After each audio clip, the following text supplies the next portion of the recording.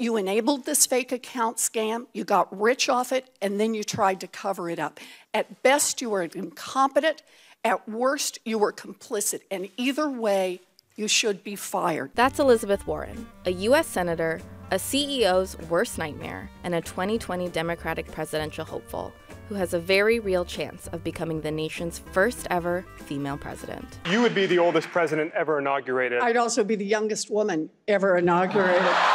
She's playing a major role in advancing a progressive leftist agenda in American politics. But she wasn't always. Years before she became a politician, she was a registered Republican. By now you're probably wondering, who's telling me all this and why?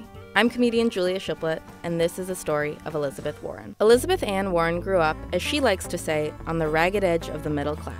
She was born in 1949 in Norman, Oklahoma. According to Politico, Katrina Harry, one of Warren's best friends in high school, distinctly remembers Warren being an ice-cold Republican, as she would sometimes tease her. Warren joked back that Harry had socialist friends.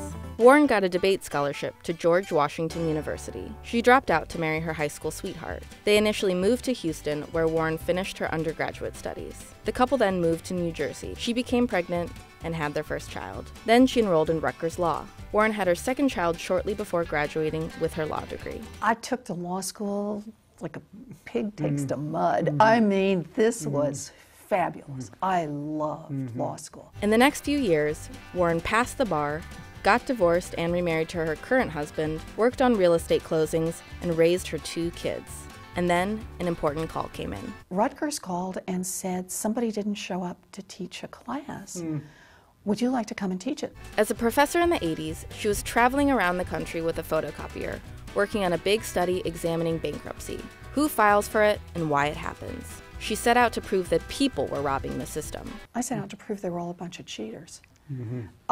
My take on this, my thrust, what I was going to do, is I was going to expose these people who were taking advantage of the rest of us by hauling off to bankruptcy and discharging debts that they really could repay. But she found just the opposite, that abuse of bankruptcy was rare and people filing for it were actually in financial distress. This important finding led her to do what hardly any other politician or person really ever does, change her mind. In 1992, she became a law professor at Harvard and later got a call from Washington.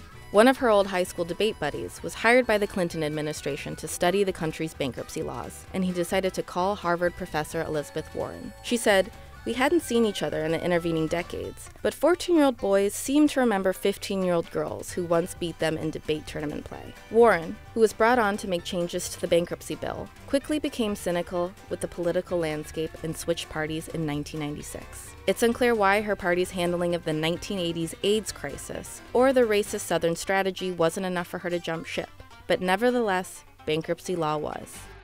As a Democrat, Warren was called on by Washington again. During the 2008 financial crisis, she was asked to lead a congressional oversight panel, which was convened to review the current state of financial markets and the regulatory system. 2 weeks ago, I became the chair of the Congressional Oversight Panel, established to check out how $700 billion of your money is spent in Washington. Because the committee had very little power, Warren decided to try and win over the court of public opinion. So she frequently popped up on TV and made her case. So what we're really watching here is a David and Goliath story. She went to bat for the American people against both the Bush and Obama administrations, questioning them about why the government was more interested in bailing out the banks than helping homeowners facing foreclosure. Her work on the panel led to the creation of the Consumer Financial Protection Bureau, which is a U.S. government agency tasked with ensuring financial products and services work for and not prey on the American people. Warren won a Senate seat in 2012,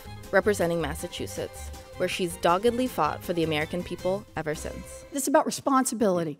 Have you returned one nickel of the millions of dollars that you were paid while this scam was going on? The board will take care of that. Have you returned one nickel of the money you earned while this scam was going on? And the board will do... I will take that as a no then. Warren has been one of the loudest voices in the Senate holding the rich accountable. But she has also done some things in her past that many are critical of.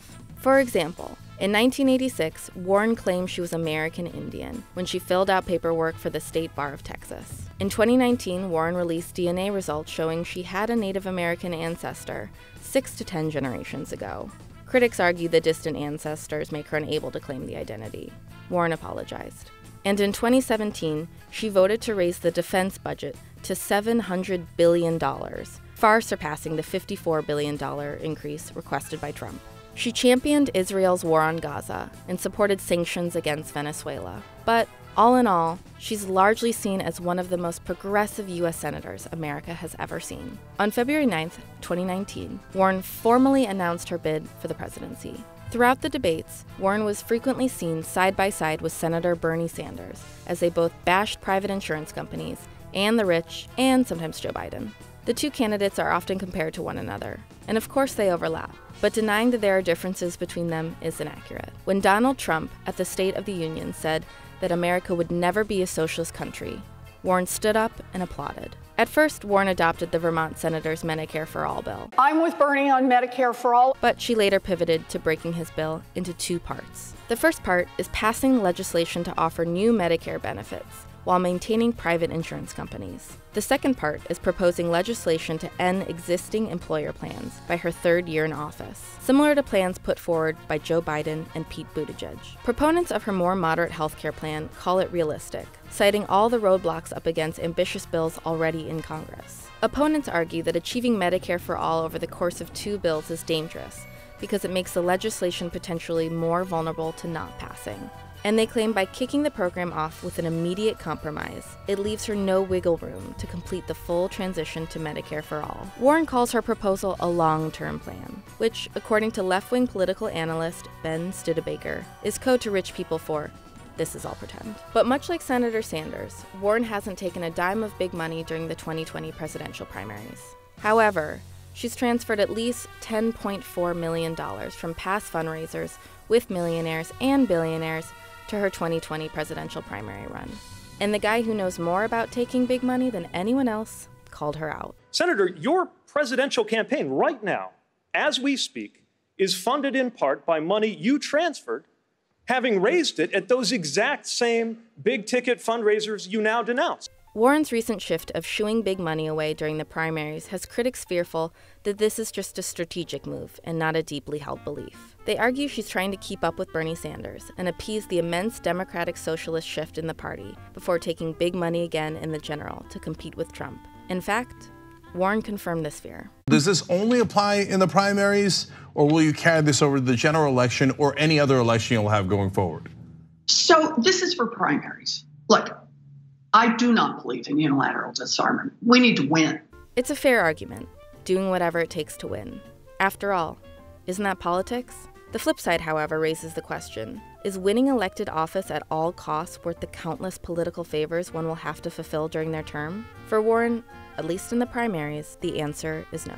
I decided I was not going to spend my time behind closed doors with bazillionaires and corporate executives. It's unclear what an ever-evolving Elizabeth Warren would look like in the general election. But if she gets the chance, this one-time Harvard professor with tons of government experience and a finger on the pulse of the political landscape might just beat a former steak salesman.